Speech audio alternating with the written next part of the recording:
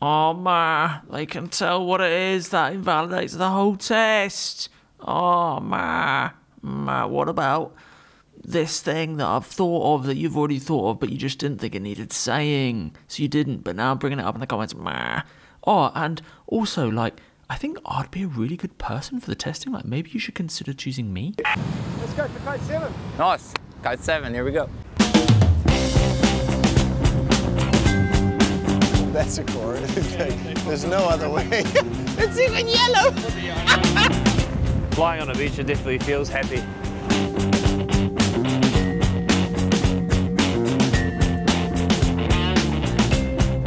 I've got a secret I cannot say. Lay modern movement to give it away. You've got something I understand. Hold it in tightly, call on command. Are you shitting me? You could have at least taken like a Sharpie and painted it black, the yellow part. Also jetzt fangen wir an. Wir haben jetzt den neuen Nexus in der Luft. But it's a quick kite. I have quite some bar pressure. And yeah, let's see if it feels like the good old times. Don't tell anyone. Look for reflections in your face. Canine devotion, time can't erase. Out on the corner, locked in your room. I never believe them, and I never assume. Stuck in belief, there is a lie. Promise is promise, not for a night.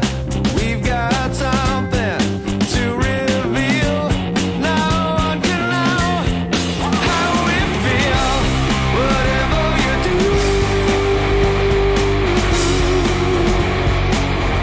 don't tell anyone. Whatever you do, don't tell anyone. Whatever you do, don't tell anyone. Whatever you do, don't tell. I think you already know how far I'd go not to say.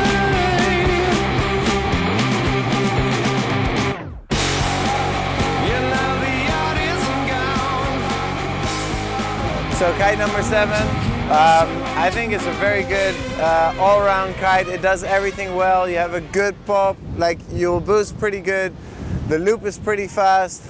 You have a very good sense of where the kite is. But I don't think it's like amazing boost or really quick. So it doesn't have the extremes, which might actually be perfect for what we're trying to figure out here, which is the best overall kite for the average rider, the average big air rider. So this is definitely, for me, it's one of the better ones because it's very easy to handle. You can always have the bar in the middle. You don't have to move to turn the kite. And you loop it, it starts climbing straight away. Overall, very positive. Yeah, kite number 7. I mean, the design kind of gives it away already. Probably from the German boys over there. But let's not take that into account. It feels very different because that's a split high up, so the whole handling changes. How does that split affect the kite? Because this is the first kite you've ridden with a high V. Yeah, it will rotate very fast. It feels lighter, but it has some delay in the feedback. Yeah, the hang time's nice. It does require a bit more speed and input to get the height as some others, but you can still get it. So it is a little bit more free ride feeling than some others, but you can push it in the high end still, which is kind of cool. So the jumping and the hang time is a little bit lower than some others. The looping's nice, good catch, and very easy, friendly, forgiving. Forgiving, eh? Yeah, nice trait, actually, to have. Yeah. Which is why you can all shut up about me filming Marc's chest for the whole time. Okay, do you think I meant to do that? No. So, leave it. So either the wind just picked up, or I have a lot more bar pressure. Yeah, this one's flying more up in the window, which is nice, more like a big air kite should. The previous one was quite deep in the window, more like an old sea kite sort of feel. Yeah. So I feel like this one's going to have more lift. It's actually a very interesting shape. Very curious how it's going to perform on the water. Yeah, I can feel some power. It steers quite heavy, quite some bar pressure. You can feel where it is. The shape looks a bit fat to me. Feels more like a big air kite, this one, so give it a go, see how it loops. Sick. Schwite.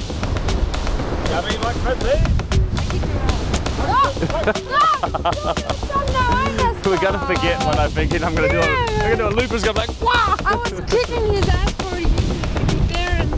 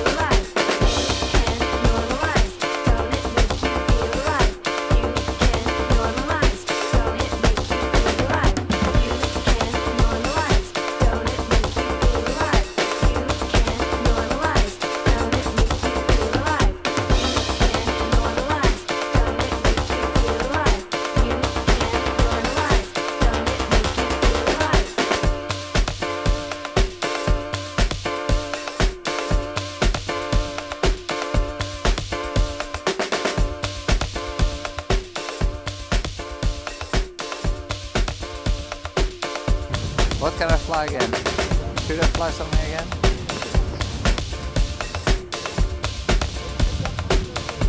Yeah, the wind picked up.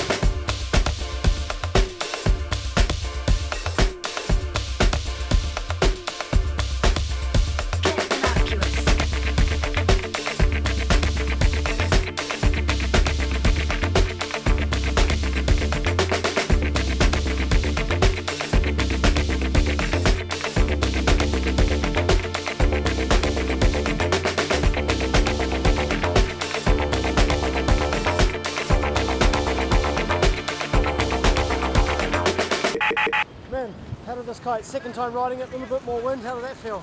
Yeah, much better. I actually really enjoyed it. It was easy to jump.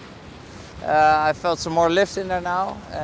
The loops are very good, so yeah, it was. Actually, I think the highest jump of the day we saw. Yeah. It will be interesting to check the woo. Yeah, it was a good boost, and yeah, I really enjoyed it. So I definitely think this is my choice to make it to the next round. Awesome. All right, so kite number 5. It was hard to tell if the kite just had that much more pressure if the wind picked up. I do think the wind picked up a little as well. The kite was pretty good for boosting. I was a bit surprised because of the shape, but like I said at the start, it's a little different shape than what I've been riding so far. And I think it provides that lift, but it also provides a pretty quick loop.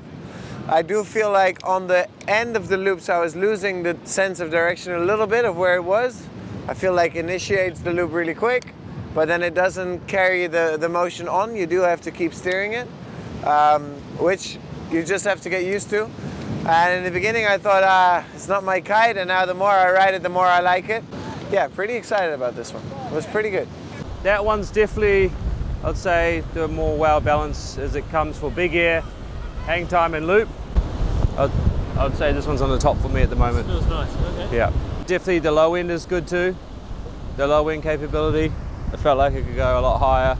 That's kite, is that on kite 5 again? Oh yeah, no, that was my second pick. I like that one. It jumps really high and it loops well. So it's not Ruben, it's the kite? Yeah, that one, when you jump on that one, you're like, fuck, this is a big air kite. Steezy Pete. Steezy, can we get kite 2 for Ruben, please? Kite 2. It is as clear as day. I won't say it, but I'm excited. Oh wait, it's not. Ooh, interesting.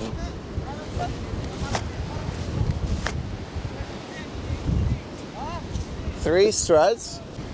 There is 3 struts, right? I'm not.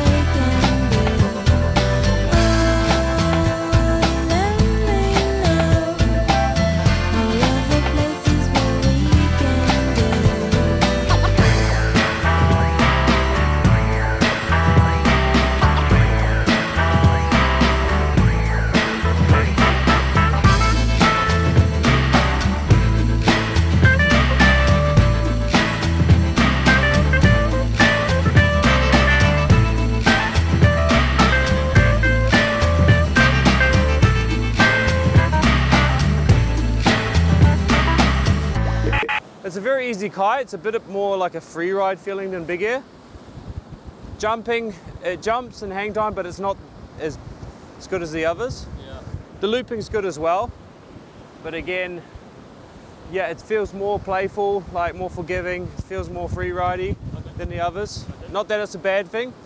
All right, so when you loop the kite, you have a very good sense of where the kite is because the bar is all the way down. I feel like the kite doesn't have that much bar pressure. And then, yeah, it took me about 10 minutes to figure the kite out because I feel like the sweet spot of taking off is pretty small.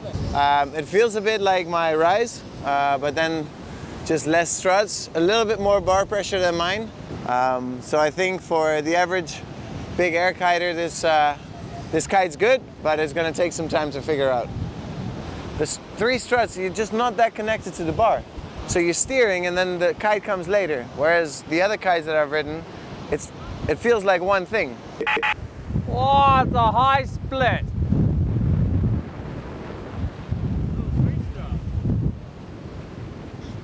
It's got a little bit of a logo in there. What brand is that?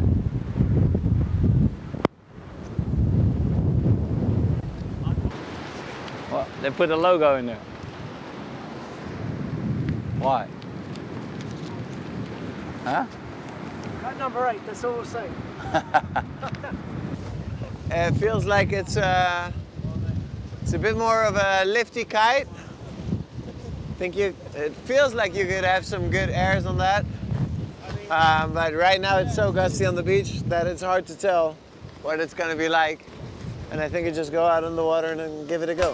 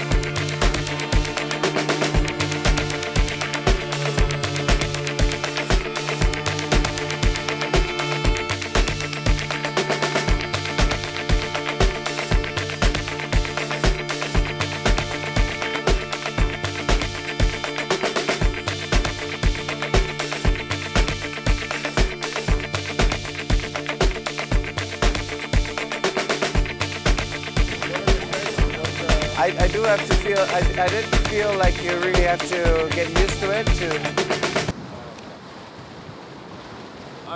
We get injured. Was it your ankle or what? My knee. It was an impact landing. I think it's okay. Met je haak of wat? Oh, your elbow. Oh, yeah. Ah, yeah. It'll come right. Those are the good ones. Ah, fuck. All right. Yeah, the nerve But you'll be all right. Yeah, it's good. Of course you are. You're the champ. Love this guy. That was that crack. All right, so kite number 8, very good amount of boost. I like that part. Pretty aggressive in the loop. Just, I think a bit on the heavy side to loop it. You really have to work the bar to get the kite round. And in general, just steering the kite. Double loop. Small sizes. This one? Yeah. No. I don't think you can double that. Because you have to crank the bar so hard already. So I feel like the first loop would have too much pull, so I don't think you'd be doubling this one. Maybe a 5. What number is that one? Talk to me. Number 8. Number 8. Yeah, 8. 8 was quite hard to get connected to, I felt. It felt a bit droppy. Felt quite hard to punch it forward to get air. Like it didn't have a wide range of a happy spot, you know. It was quite a small place to find that happy spot. So, yeah, I mean, it wasn't my top pick. Could potentially be good for beginners because it almost had no power on the steering. So very, easy to maneuver, but no feedback, so it also makes it hard. But yeah, very easy and very rotating. Jumping was okay, like I could get quite some lift out of it, but no real power or feedback. It was feeling very hard to know where to put the kite. So, yeah. They're telling me I can't retest. Yeah, because they say there's no more time left. That's why they said you could, but now they say there's not enough time. Okay, all right. So they've all ridden them all, and we're about to pick the top 3. But before we do, let's see if they know which one's which. That's a Wipika Air Blast. That's a North Orbit. The second one. No clue what that is. What do you We think? got to say something, I guess, right? What do you reckon? Code? What? No. Oh, I hope not. There's so many free shots. It's tricky. Okay, thanks. We're taking too much time. Well, that's the edge. I don't know what it's called. Yeah. Does it have a name even? The next one is an Airrush lift. Okay. I think. Yeah, What do you think? It's hard to know, but yeah, it could be something airish, liffy. I think this is a trigger, the F1 trigger. I have no clue, man. I've never seen that kite. Yeah, think? I'm not sure about that one. At the start, I thought maybe it's from the wingtips. I was thinking maybe it's the new Cabrina, the new one. Nah. But then when I was up in the air and I pulled the bar, I was like, that's not right. So, and then, yeah, the next one is pretty simple. It's even got the yellow tags on still. So that's a Nexus. And then The other one, not sure. the last one is the Harlem, right? Why will it be riding the XR7 or the XR8? I don't know. Why will it be? Good question. I think this is the one they Well, sent, I mean, right? if you're talking average big air rider level, Yeah. then the XR is going more towards the edge type of kite. Yeah. The XR is sure. not a kite that really enjoys looping either, in my Yeah. opinion. This one's been Then all this one rounder. is better for all round than an XR is. Yeah. Okay, so they did pretty well, really, didn't they? But you would be worried if they didn't do well. So really, it's not that impressive if you think about it that way. Anyway, we'll see you in the next episode, the final episode of this series, where they're going to be picking 3 of the 8, and then they're going to ride them all and then put them in order 1 to 3. Who do you reckon's going to be on their podium? Let us know in the comments.